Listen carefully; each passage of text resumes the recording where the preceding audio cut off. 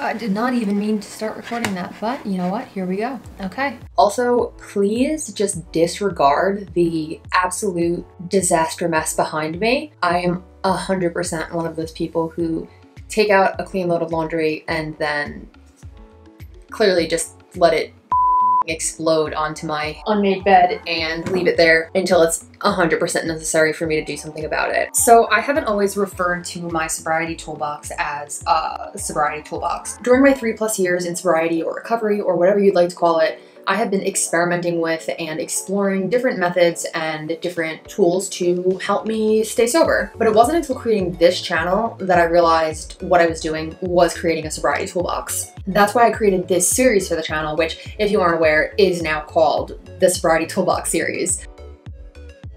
Weekly video series where I bring a new tip for sobriety or a new tool for sobriety that you can add to your sobriety toolbox if you feel like it resonates with you. So in this video, I'm going to go a bit more in depth about my own sobriety toolbox and my experience with creating one, and obviously what's in mine. The research behind having a sobriety toolbox, or at least what the research would show as an equivalent. They don't exactly use that terminology. And finally, I'll leave you guys off with a tip that you can use. So make sure to stay tuned until the very end, or else.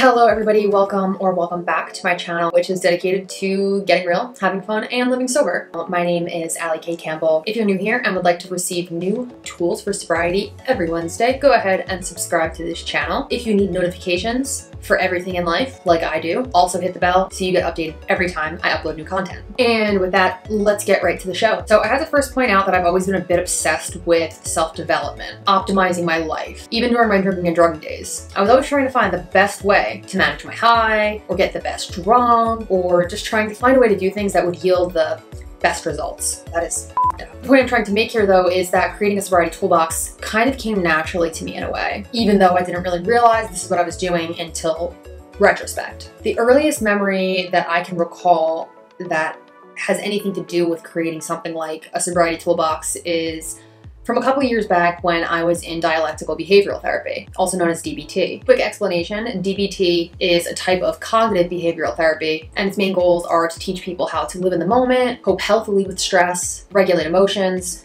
definitely needed help with that one, and improve their relationships with others. Need a lot of help there too.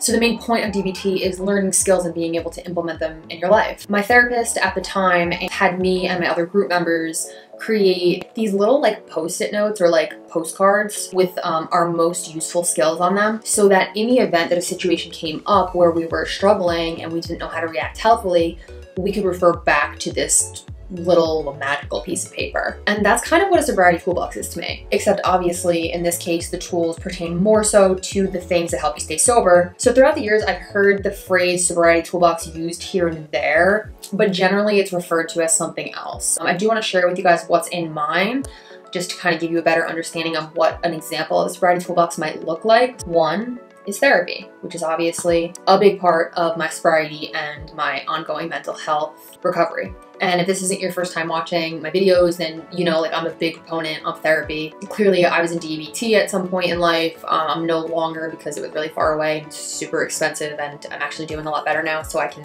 pretty much survive with just CBT at this point. But while therapy did not get me sober, it did help me understand my behaviors and my emotions a lot better, and it also helped me uncover a lot of trauma. I genuinely feel like my life is much better when I'm regularly seeing a therapist, when I regularly have somebody to sit down with who is like unbiased to my situation and who can, you know, talk things through with me and can give me like feedback from a professional standpoint, help me navigate my sobriety from a different perspective other than specifically a typical like recovery program would. Number two for me in my sobriety toolbox is journaling. I've always been a writer.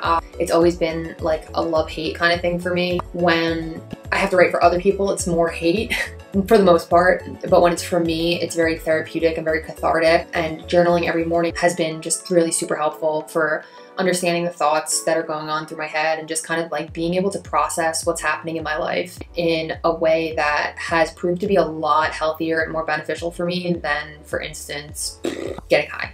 Number 3 in my Sobriety Toolbox is a creative outlet of some sort. Like for me, it's this channel. So granted, what you guys see is the end result, which is just a relatively polished video, but it takes me hours to come up with the ideas, write an outline so I know what the heck I'm gonna say, the equipment ready, and then do the editing process, putting it out on social media. I have to write content regarding the topic that the video is on. It allows for a lot of different creative outlets for me. And it takes up so much time and like mental space and energy, like in a good way, that it allows me to get into a state of flow, which is like very difficult for me to do otherwise. Flow really only takes place for people when they're doing something that is particularly engaging to them. I'm really passionate about it. So having that has helped me to feel like I have purpose. Being able to connect with other sober people through my content has been huge. This is just like a really big one for me, is having that creative outlet, and it gives me something to do with my time that is enjoyable and productive. Number 4 in my Sobriety Toolbox is exercise, and I hate that I even said that because I'm gonna be real with you guys, I don't like exercising. Like, it's not fun to me. Like, even the fun ones are not fun for me. I'm a certified yoga instructor and I still need to drag myself out of bed to do yoga in the morning. I cannot deny the benefits that exercise has on my mental health. It is just as effective as like antidepressants, if not more. And that's not just coming from like my anecdotal experience, that's been shown in actual studies. Go for a walk in nature every day, and even in the times that I don't feel like going, I immediately like remind myself of, oh, you feel a lot better when you do this, and doing it is much better than the possible like downsides of me feeling like shit later on. Number 5 in my Sobriety Toolbox is a network, and this network is created and sustained by so many different people, not necessarily just people in sobriety, but also people who are very supportive of my sobriety, like my friends and my family. On top of that, I obviously have the sober internet, which is like sober Instagram, sober YouTube. It is totally a thing. Recovery, TikTok, TM, it is totally a thing, and I've connected with so many really great people through these platforms, and I just never would have expected to do something like that. So it's a really beautiful thing that has been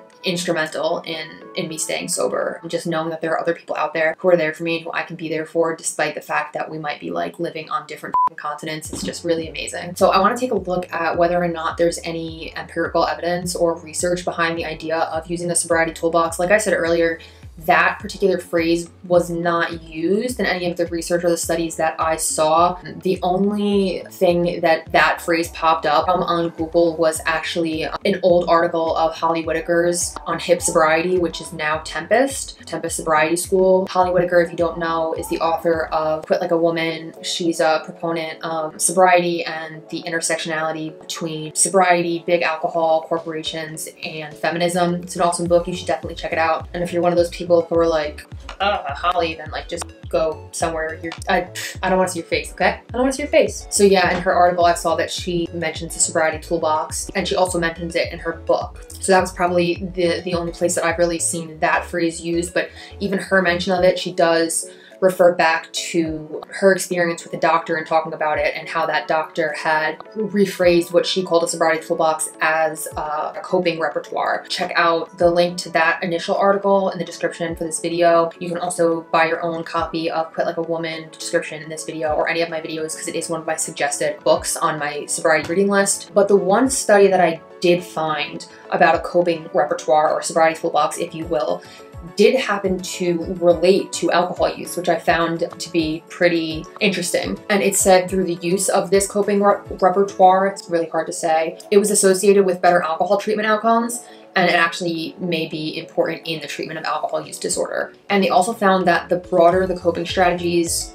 in the repertoire, the more successful the person's recovery was, meaning the more tools you have, the better. That actually makes a lot of sense if you think about the sheer number of different things that can crop up in life, problems or adversity, then each unique situation kind of can require a unique tool or solution. So yeah, like the more the better. And even in more traditional methods of sobriety, like 12-step programs, they also promote the use of several tools. Although it might not be necessarily communicated in that way. They do it through the use of pithy little sayings, go to meetings, that's a tool. Play the tape through, that's a tool. And if you're curious about what these sayings mean, definitely subscribe to this channel, because I'm going to be creating a series that each video is going to kind of unravel and help us understand some of the more common recovery sayings out there. But in this instance, play the tape through is something that's heard often, and whether or not people in AA or NA or whatever it might be actually realize it, it's actually a tool to address euphoric recalls. People who suffer with addiction or substance abuse issues often look back at their using and sometimes remember the good stuff and not the bad stuff. People in general do this, like a shitty relationship where you look back and you're like, oh, remember that time that he got me roses, but you forgot that time that he like cheated on you with your cousin or some shit like that. By playing the tape through, it helps you to think back to what realistically will happen if you take a certain action. For instance, picking up a drink and drinking it, instead of being like, wow, this is gonna feel so good. Instead, you'd say, what happened the last time I had a drink? I felt kind of good and I decided to have another one. Then I decided to have another one.